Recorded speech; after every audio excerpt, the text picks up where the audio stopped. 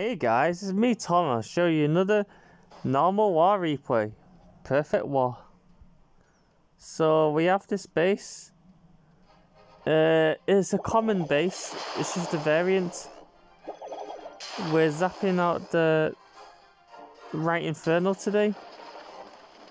Takes that entire compartment out except the collectors. We're zapping out the other Inferno. What we have left is just one single Inferno at 8 o'clock.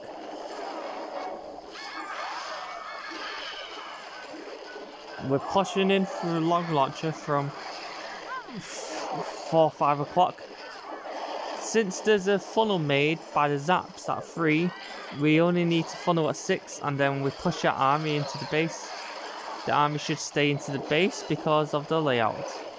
We already see the log launcher doing some chip damage towards the town hall, and we need to ward in very soon because the Giga Tesla will target the troops, and also to protect the wall wrecker.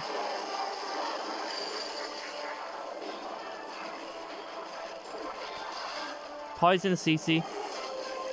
The singles dealt with easily because it was single target and using witches against it. And now we have some kind of easy-ish cleanup. The tornado was triggered to the left of the town hall, so that's where the tornado is usually.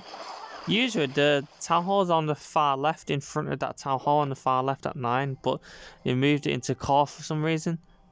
But yeah, that's why what I mean is a 3-star. Number 1,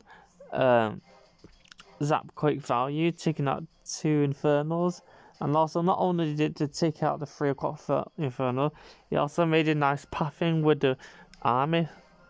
The number 2, main army funnel bit from 6 o'clock, then main army from 4 or 5 o'clock, using spells and ward ability where needed. Thank you for watching, peace out.